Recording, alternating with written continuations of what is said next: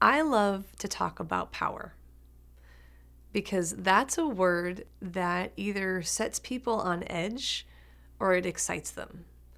And it tells me a lot about who I want to partner with or who might be a good client for me. I think a lot of people, power is kind of like money. This is my theory. A lot of people, in theory, want it, but in actuality are afraid of it for a variety of reasons and for very similar reasons.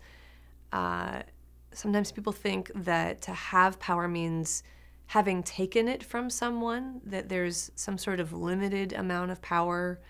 And so there's this scarcity feeling of if I'm powerful, someone else has to be weakened. If I speak up, I took someone else's spot, that kind of thing. And people have the same kind of belief about money. And I'm not going to get into that.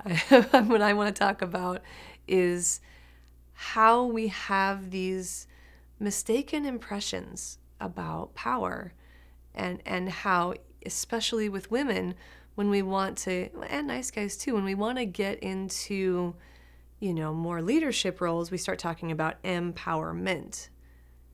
But what's wrong with just talking about power? What's wrong with really owning being a powerful person? So I have this question for you. What does power mean for you? Where are you powerful? How do you use that power?